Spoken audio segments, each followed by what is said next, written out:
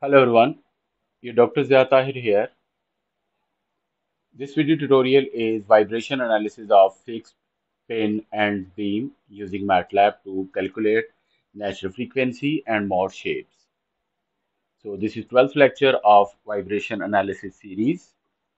So you can watch other lectures on or video tutorials on vibration analysis series in my playlist.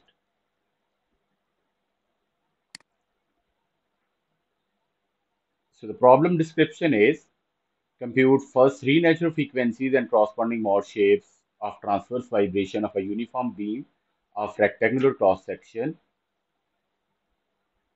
Width or breadth is 100 millimeter and depth is 300 millimeter with length 2 meter, modulus of elasticity 20.5 into 10 to the raised power 10 Newton per meter squared, and density 7.83 into 10 to the raised power 3 kilogram per meter for the beam when one end is fixed and other end is pinned. So objective is to find first three natural frequencies and to plot first three mode shapes. So equation which I'm going to use here, so they are taken from Mechanical Vibration, S.S. Rao, chapter chapter 8, Continuous Systems, and then here topic 8.5, lateral vibration of beams, and that is the frequency equation which I'm going to use here, equation 9.83. That is frequency equation, and here beta L is calculated from so that is for natural frequency or equation, and beta L can be calculated from frequency equation which is given on here figure 8.5. So that is the frequency equation to calculate beta L. So first I'll solve that frequency equation which is from taken from figure 8.15. 10 beta L minus 10 hyperbolic beta L is equal to 0, and that is function for mode shapes. And when you're going to solve that frequency equation, so you will get those first four roots of beta L which correspond to first four mode shapes. So natural frequency calculated using equation 8.93 by solving frequency equation. So first I solve frequency equation and compute natural frequency, and then those value of beta L being substituted in mode shape equation. So mode shape equations to get mode shapes. And function which I'm going to use in MATLAB. So one is the VPA solve function, double, and then plot.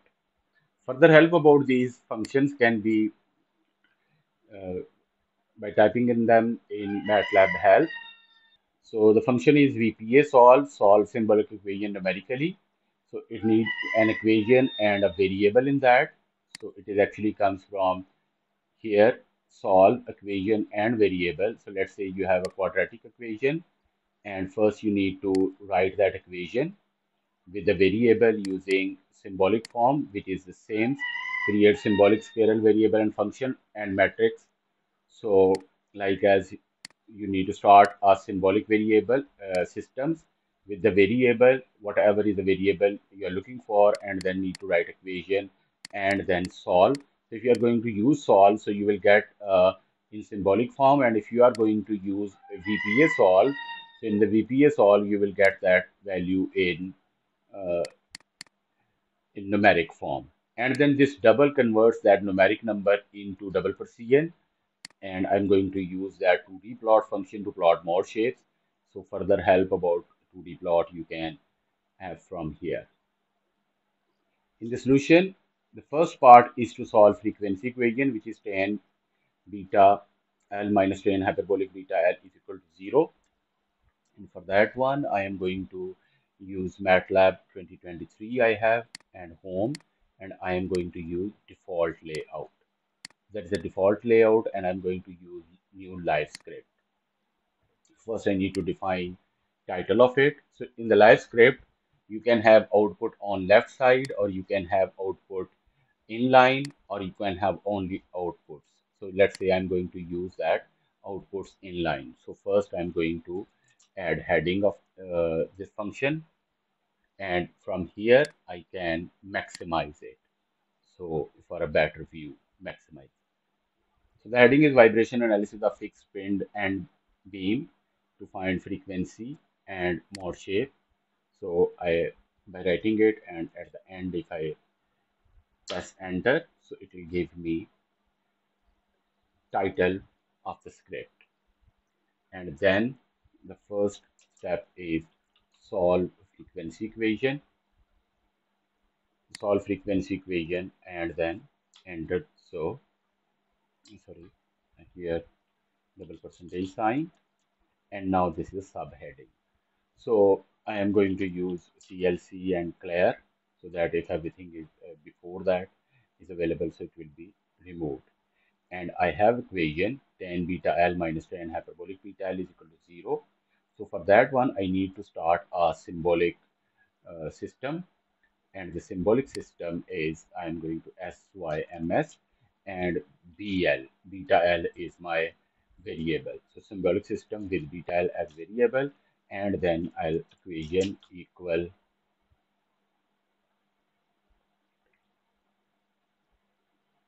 So that is tan beta L minus tan hyperbolic beta L double equals 0. So that is equation. This is the equation. So now I have to use VPA solve function for it. So what this VPA solve, it takes equation, and then first you need to write equation, then variable, and then you need to add initial parameter, which is a guess. So for initial parameter, you can add here a number, you can add here a number, or you can add within square brackets a range of numbers. Because the trigonometric equation, so it have multiple solution. So when we are going to solve it, and if you are going to add here an initial guess, so the system will solve that equation so that it will get a number near to its initial guess. Let's say its roots are 3.9, 7, 10, and 13. So if you're going to add, give an initial guess as 10, so it compute nearest value to that. And if you're going to add 3, so it is going to give you the nearest value. But when you are going to solve this one, so you need to give a range of numbers, and then in range of number it will try to find a most suitable value. Because we have to find variable various roots, so then we will start from because for this trigonometric equation, so one root obvious is when beta L is equal to 0, so left hand side and right hand side of equation, so they are equal. So we need to get multiple values. So what I'm going to do here, I am going to run a loop. So I'll start from 1, and then I'll try to find any value between 0 and 1, 0 and 1 and 2, 1 and 3. And for that one, I need to use a for loop. So that is a for loop, and this is a VPA solve equation, and then variable, and then range in which root need to be determined. And I started from 1 to 10 with the step size of 1, and j is the next value of I, and then I'm going to save it as b lowercase l. So it will be in symbolic form or numeric form, and then I want to convert it to double precision so that double function is being used. So to record all that valid value, I initiated a zero matrix BL is equal to empty matrix, and then this BL is filled with, it starts with empty and it keep on filling all the values, and then end and BLI. So these are the values which I can get between these range, like between 1 to 10. So now I'm going to run that function. So I got 3 roots. So you can get these roots here on the left, or by clicking here, you can get that root in line. So 3.96227 and 10. So these are the values. If I want to get 4 roots, so what I need to do, I will go like here 15, and then I'm going to run that again, and with that one, I'll get the next root. But I'm interested in just 3 roots. So these are three roots of frequency equation which I got. So next step is to find three natural frequencies, and for three natural frequencies, the formula is omega is equal to beta L squared EI root A L raised by 4. And for that one, first I need to add beam properties or beam dimensions. And for that one, I'll click here, enter here, and then I'll beam properties. So beam properties are all dimensions of beam and then the calculation. So that is the next heading. So the length of beam in meter and width of the beam in meter, depth of beam in meter, modulus of elasticity in Newton per meter squared, rho or density in density of beam material in kilogram per meter cubed, and then area of cross section of the beam and second moment of area of beam. So that I have suppressed all, so they will not be shown uh, in the output. Okay, so the next heading is I need to compute natural frequencies. So,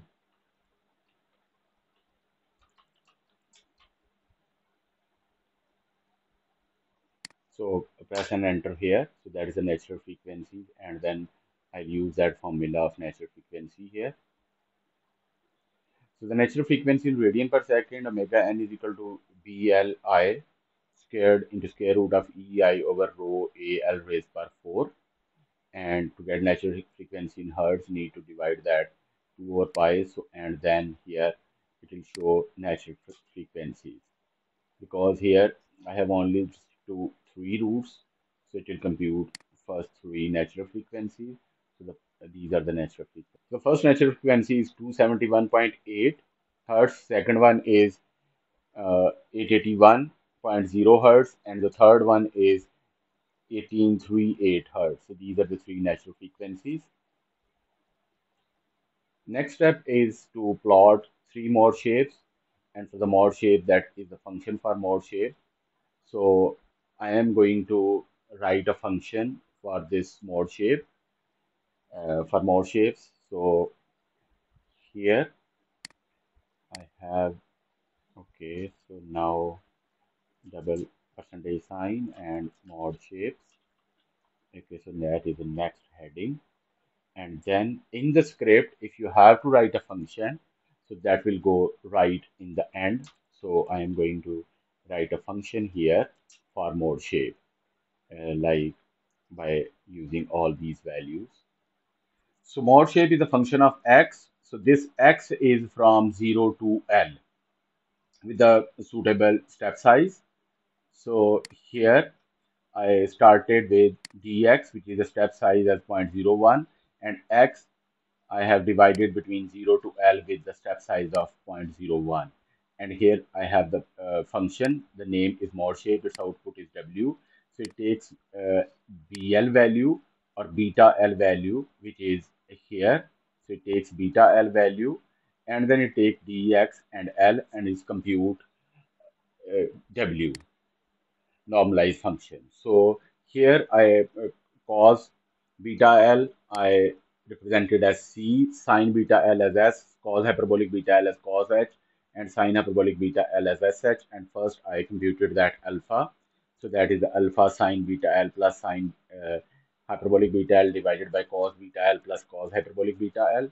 So I have that alpha, and then I defined that x between 0 to L, and then I calculated values of beta. So by dividing beta L by L, so that are the cos values. So then the next one is Cn. So Cn, I take that one, and then I substituted values of x in this formula with beta, and now that is a function. So function, it takes beta L value, it takes step interval length, and it gave normalized function W. Okay, so that is the function. So now I need to plot its mode shapes. So for a comparison, I'm going to first plot its uh, base state. So when the beam is not vibrating. So base state, that W0, that's the normalized function, it is a zeros. with the length of that L and plot x w0k line width 2, and then hold on, and x label is length and y label is normalized function. So that is the base state. If I run it, and it will show base state. So that is a base state, so beam and without any vibration. So then I'm going to do uh, first mode shape. So that is the first mode. So BL is equal to BL1, like first value of beta L. So first value of beta L and dx which is defined there, and L which is there. So it plot W1, okay, with the line width of 2, and then because here I have hold on, and then I'm going to hold off grade on, and then these are the x limit which I can define here. Okay, so let's say, and then the legend base state first mode, and the location of length is southwest. So just found out that maximum value of y is somewhere here, which is around 1.5. So y ticks, I change them to -2 to 2. Okay, so I can run it. So that is first mode. Now I'm going to repeat the same one for second mode, and I've just copied the script from top, and then here I changed second value of beta L, and then the same one I changed that with here third value of beta L, and I'm going to run it. So that is the first mode, that is the second mode, and then that is the third mode. So these all three modes can be plotted in one figure. So that is for all modes along with base state on first figure on one figure, so figure 4, and then these are the mod shapes. So you can open that as a new window, and then you can save that file, save as JPG or as a TIFF file, let's say TIFF file. Okay, so you can name it, and then it is being saved there in the workspace. So open outside MATLAB, and that is the figure for the mod shape. So that is all about solving this problem. I hope you find this video helpful. Thank you very much for watching.